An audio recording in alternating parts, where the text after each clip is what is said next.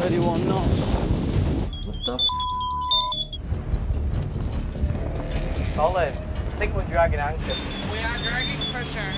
31 knots of wind. Boat's tilting over. Dragging anchor.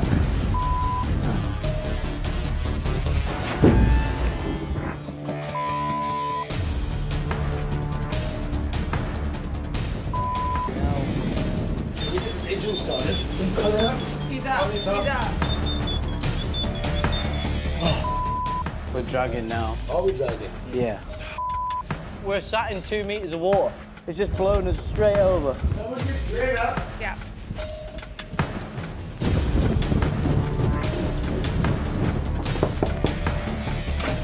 We're dragging. Are we gonna run aground here? We're already aground. We're dragging. All right. I'm gonna try and come ahead. Do you need a radio? Can you give me a t-shirt? Yeah. Kelsey, clear the Laz ASAP. Let's have a radio.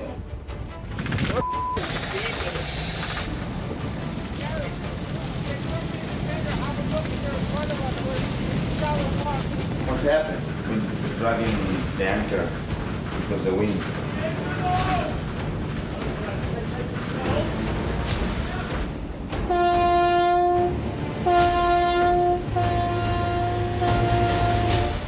Would you like a coffee or anything? Yeah. You just feel the sinking feeling in your stomach that I've never felt before at sea. This is 100 times worse than hitting the dock. Morning, guys. Anyone else like a coffee? I just want these people to be calm. Yeah, the anchor's dragging and it's super windy. Captain Glenn is like shouting out instructions. But they can obviously tell that things are not fine right now. You're doing okay? Yeah, everything's Thank great. This is the almond milk. What?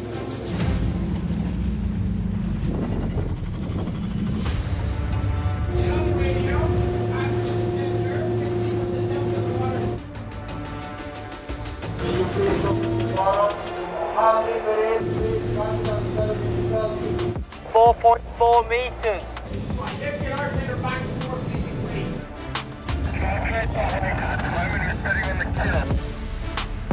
The keel, the bottom part of the boat, is trying to push through the sand. And if we don't move now into deep enough water, we're gonna get stuck aground and we won't be able to get off.